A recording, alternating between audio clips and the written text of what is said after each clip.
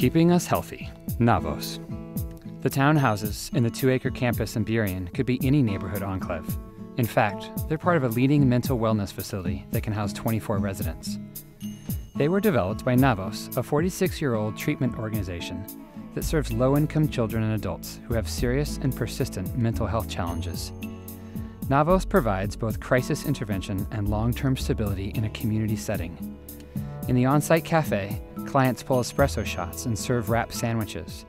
Those who have gone through Navos' innovative training program organize ping-pong tournaments and lead peer groups on serious topics such as dealing with hallucinations in public.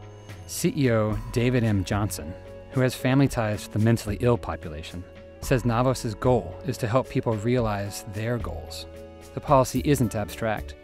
The client who dreams of being a bank executive gets started with math classes, and nurses, admin assistants, and the resident down the hall might all be called on to help with homework.